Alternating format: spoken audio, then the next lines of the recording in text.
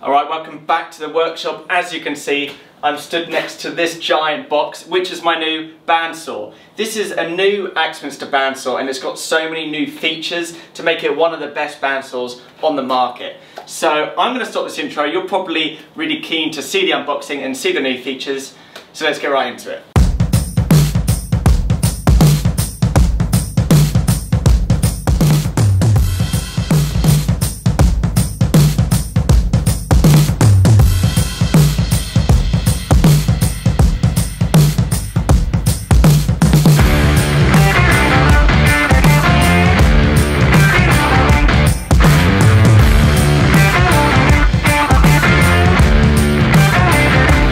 So I've taken all the packaging off the bandsaw, and looking at it already I can tell it's really well made. So at the moment the bandsaw is really heavy, and before I add more weight to it with the cast iron table and the fence, I'm going to make the mobile wheelbase so that I can try and lift the bandsaw onto that when it's at its lightest.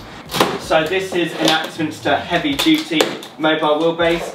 I highly recommend getting mobile bases with your machinery, especially if you're in a small workshop. Quite often I move my machines around if I need to pass a long piece of timber through, or just changing the orientation on the machinery if I get a new one. And because these are really heavy, it's impossible to move them without the mobile wheelbase.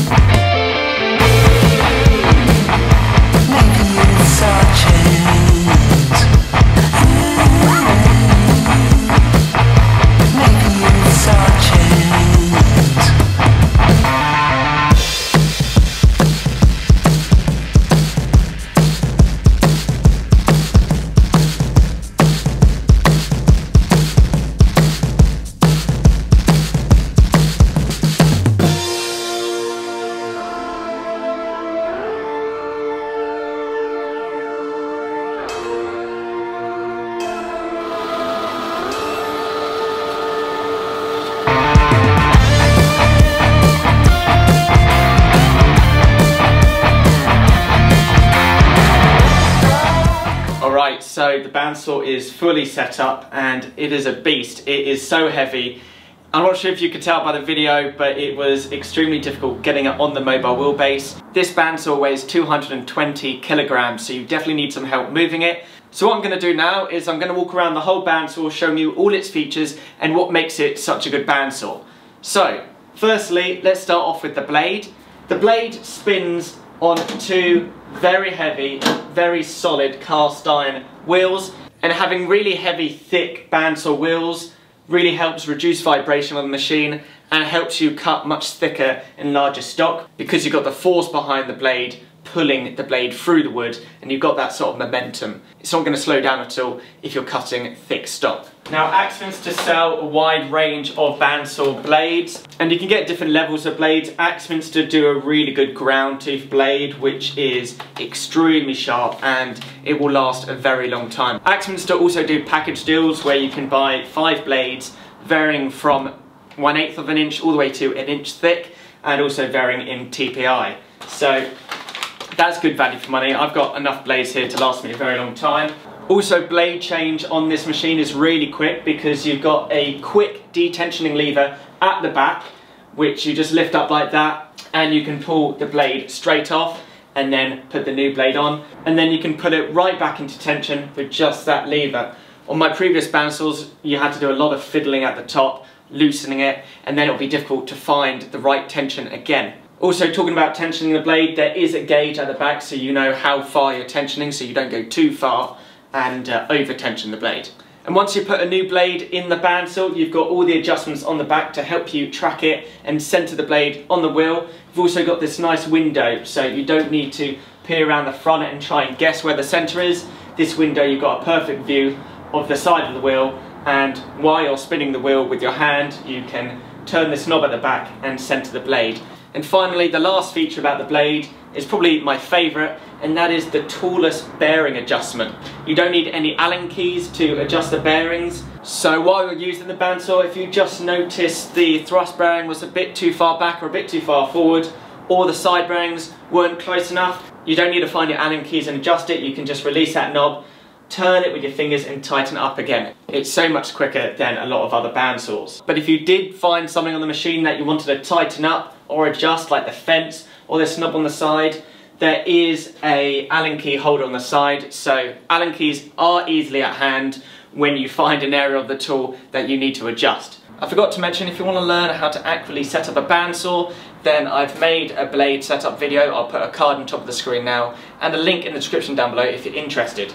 So the next thing I want to talk about is the table. First off, you've got a really nice work area. It's a large table and very thick, so it's going to absorb a lot of the vibration. Now the first thing you'll notice when you look at the table is its gold colour. Now that is a titanium nitrate coating. Now there's all the craze at the moment because that has two benefits. It's sort of like a lubricant. It leaves a really smooth surface, so the wood will glide across it really easily. But the main reason is it's a rust inhibitor. A lot of us are in garage workshops or barns outside which get cold and damp sometimes in the winter, so I know I have the issue with cast iron tops sometimes going rusty, but having this machine with this new coating to stop rust is amazing. So the next thing is the insert plate, which is really high quality. It's quick to remove and made from a very thick piece of metal. It's also got 4 levelling feet which you adjust with an Allen key, so the top of the insert plate will be perfectly level with the top of the table. It's also a good size, so you've got a nice opening here so you can see the bearings underneath when you want to adjust them. The next thing I want to talk about the table is when you're tilting the table. The adjustments on the back are so easy to use. My previous bandsaw had 2 knobs that you release and you had to lift the table yourself and sort of balance it at the right angle and tighten it below at the same time. So it was very difficult to get the perfect angle. But with this bandsaw there is a hand crank underneath, exactly the same as this wheel to raise and lower the guide bearings. So I don't need to struggle trying to lift up the table. I just need to turn that wheel, and there's also a piston on the side that helps lift up the table and lower it when you're doing that. But yeah, that hand crank underneath the table is a game changer and really makes it a lot easier to adjust the table. Now this style of fence I haven't seen on any other bandsaw, and you will notice it looks very similar to an American style table saw fence, and that is because it basically is one. You've got this really nice T-section here that rides along this rectangular tubing, and the great thing about this T-section is you've got these adjustment knobs on all the sides here to really fine-tune the fence to make it square in all the directions. And with this screw locking system, it pulls the fence in square on this bar and makes it so rigid. It's a lot stronger than a standard cam locking lever that you'd find on a fence, and this fence is not budging at all. And not forgetting the actual fence face, which is made from basically a very oversized, thick chunk of aluminium that has 2 settings. I got it at its highest setting at the moment for when you're doing resawing. You want a lot of surface area here to keep the wood stable. Or you can turn it on its side to have it at its lowest setting if you're running something small through the bandsaw or a piece of inlay that you want to get your hands a bit closer to the blade so you have some more control. So it's a fantastic fence, and as you can see it glides really nicely. So another nice feature of this bandsaw is the dust collection. It's really good with dust collection because you've got 2 dust ports. You've got a dust port here which will collect most of the dust because it's right under the table and extracting all the dust from basically where it's being produced. And then you've got another port at the bottom for any dust that gets missed and drops to the bottom of the machine. That port at the bottom will collect all of that up. It's also really well enclosed underneath the table for two reasons: safety and also dust collection. The bearings are all covered, and on the door you've got this face that you need to lower when you open it, and that's going to help with dust collection. And as I open the door, you'll see the dust port at the bottom there, and this little opening here, you've got a section where you can put a piece of wood, which you would have saw me cut and install, and this kerf I cut just goes around the blade. So any dust in that area will immediately get sucked up the tube instead of falling down, because I put that piece of wood there. But if any sawdust stays in the gullet of the tooth and gets pulled down onto the wheel, there are two brushes here. One that is always rubbing on the wheel, and that is to remove the sawdust and keep the rubber smooth so the blade is always tracking in the middle. And then you've got the second brush here that brushes the bandsaw blade as it gets pulled up to the top again, and that is going to remove any sawdust that is in the gullet of the tooth. So if you've watched my previous machinery unboxing setup videos, you'll know I like to talk about the small details of the machine, like the handles.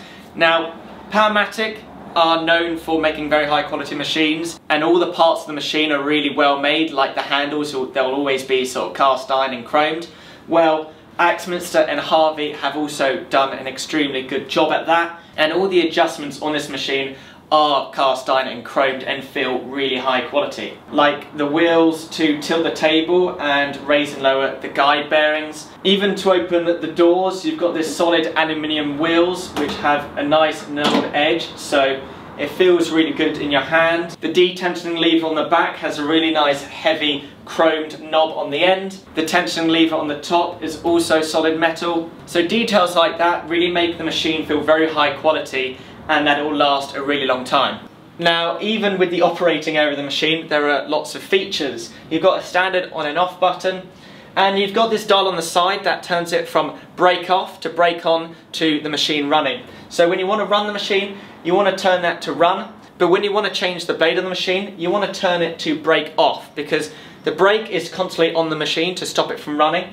But when you're putting a new blade on and you want to track it on the wheel, you want to turn the wheels by hand, so turning the brake off will allow the wheel to run freely. So that's a very nice feature. Now this bandsaw even has a key lock. Now for me personally, I'm never going to use this, and if I had the choice I'd probably remove it.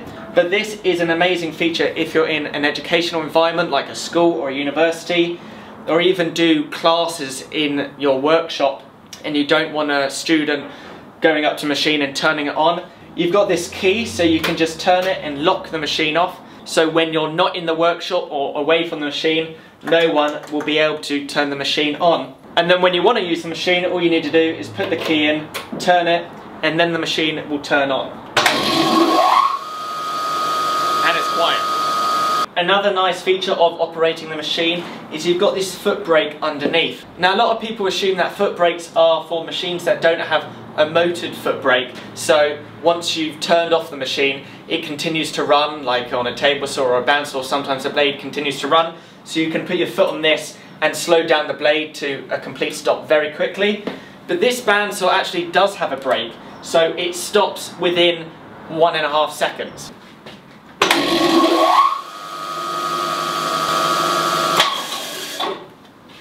So what I would use this foot brake for is not slowing down the machine, because it slows down extremely quick anyway. What I would actually use it for is if you're handling a very heavy piece of wood or something quite unwieldy and long and you can't reach to turn off the machine, you can use this foot brake as an off button, because there is a switch on it, so you can just press down and the bandsaw will turn off.